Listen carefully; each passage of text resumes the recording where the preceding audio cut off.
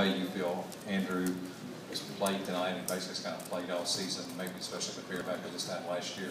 Well, it was funny. I told him he made passes to, he had a shot, another guy had a shot. He is a better shooter than who he was passing it to. I said, you got to shoot that. You got to be down and ready and shoot. And he looked at me, he smiled, he said, I'm a playmaker. And I laughed back at him. I said, I understand. You just got to figure this out. You got to know when you got to score, and you got to know how you're creating shots for his teammates. Alex was sick today. You know, you knew he was going to struggle. He hadn't practiced with us. He did a little bit yesterday. He struggled.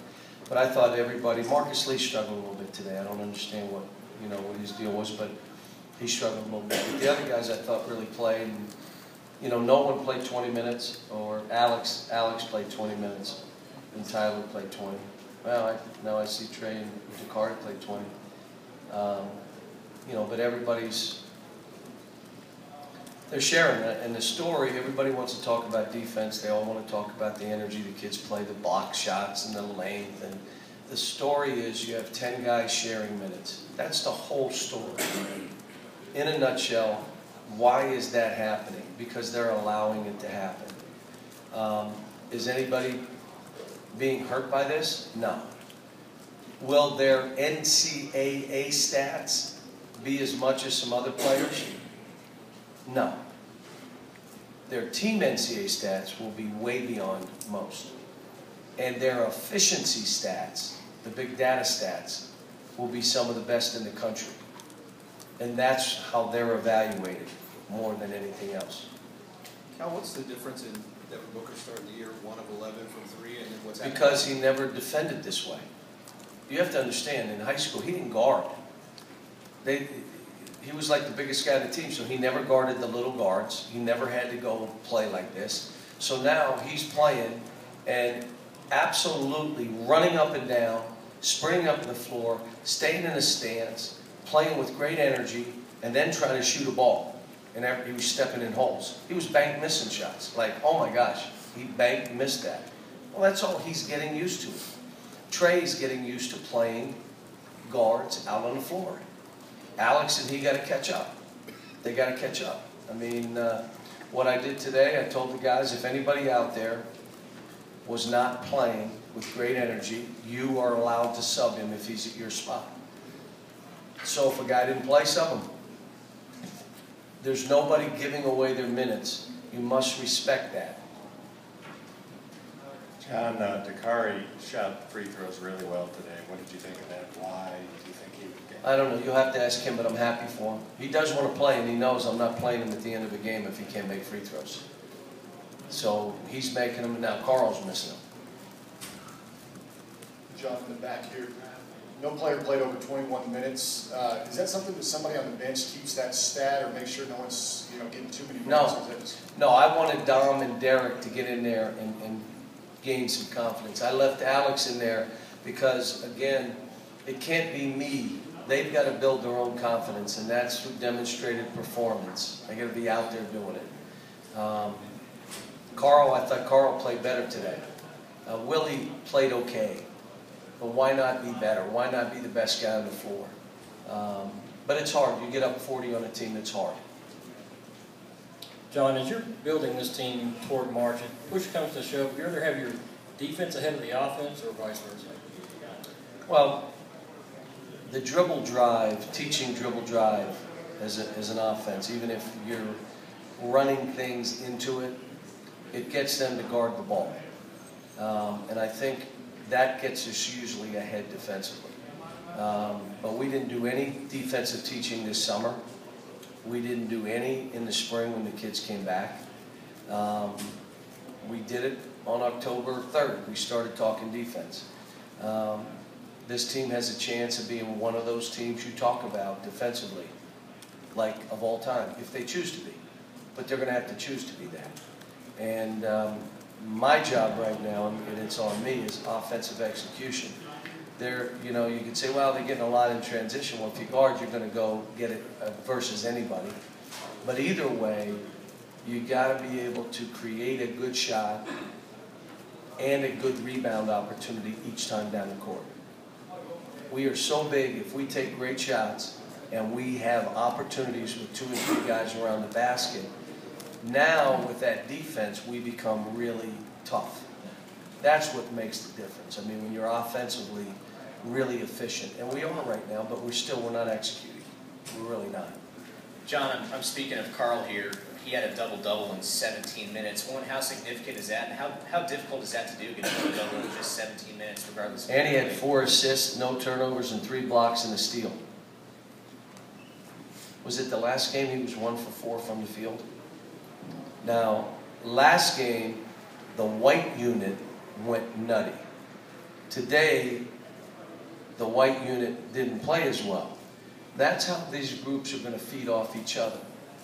If I need to take a guy out and he loses his minutes, you're going to lose him. And it's all based on effort or playing tentative. You got to go play. You're playing 20 minutes, 21 minutes, 22. You have to play. You got to go. And if you're being tentative, even if it's because of me, you're being tentative. That doesn't matter. You're still not going to be in. You've got 20 minutes. See, the greatest thing is a lot of guys, I need some time to get going. How much? Well, about 7 minutes. Really?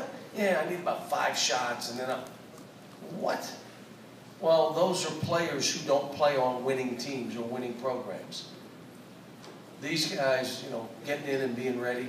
We haven't had great starts right now, but the other teams are pretty hyped up. John, that sharing you're talking about, how much credit do your point guards get for what goes on there? And then also you talk about Andrew's defense a little bit this year. It's amazing, isn't it? I don't know. We got to get Aaron caught up to where Andrew is. The thing I added to Andrew's plate now that he's really pressuring the ball is I want him to be a defensive playmaker. Well, what a defensive playmaker does is either block shots or steals away from his man, not guarding his guy. What he does to the guy he's guarding is deflect balls. But he's never trying to steal from his own man. He's trying to deflect the pass. That's a playmaker. It's when you're off the ball. And now you're seeing him be more alert, being more active because he's trying to come up with, he listens. He's trying to do what we're asking. And when I told him about shooting and he came back at me and laughed and said, I'm a playmaker. He had 11 points in 20 minutes or 18, whatever he had. I mean, basically, these guys are all scoring 18, 19 a game. That's their efficiencies. Cal, you've got players actively talking about, wanting to be the best defensive team in the country, about, the goal was to not allow any points in the second half against the team. How do you get a whole group bought in that way, taking that sort of pride in their defense? It just tells a lot about who they are. I'll come back to this in this day and age.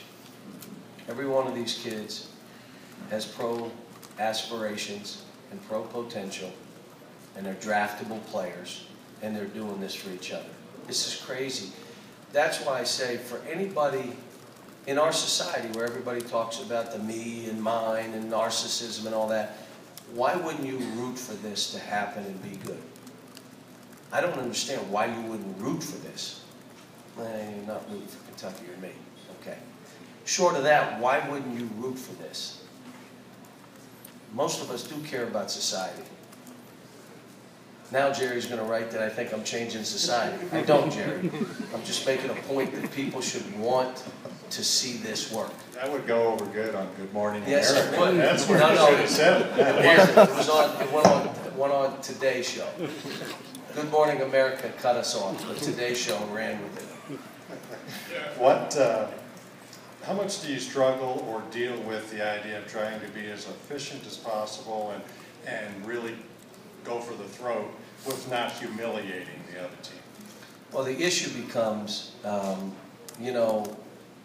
got to worry about my team.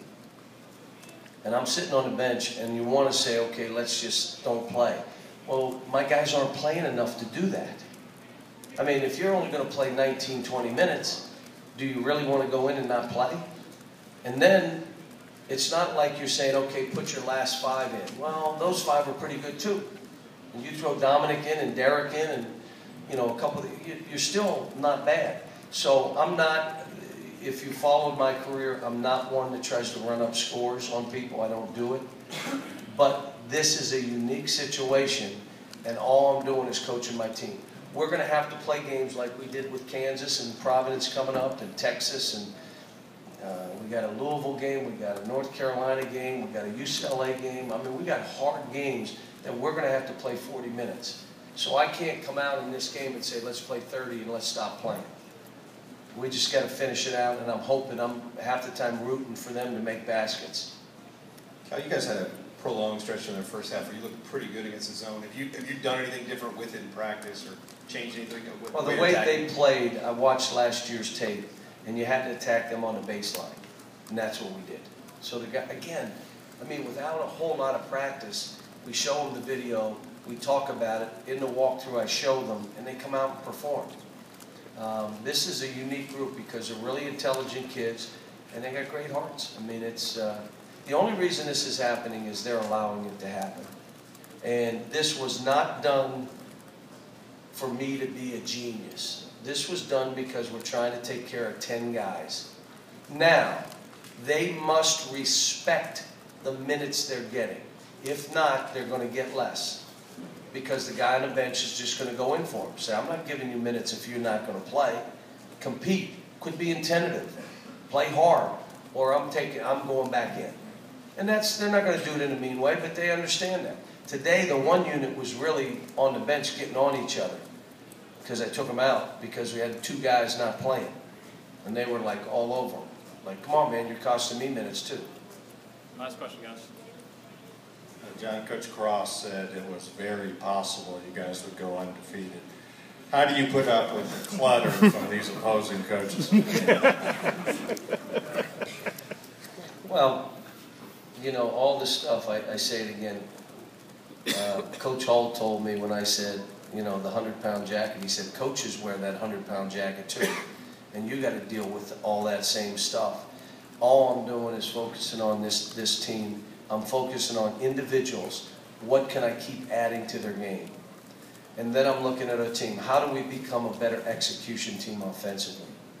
How do we continue to play with this kind of energy? And what other tweaks can we give the defense? What can we do? Because, folks, I'm going to have to keep this team engaged all year. And right now we're ahead defensively. So I need to start adding stuff. And even if it's little things, to make them think so that they don't get into that rut of just hearing the buzz. Zzz, like, I'm making them think. I'm making them be engaged. Those are the kind of things we're going to have to do as the year goes on. Thanks, everyone.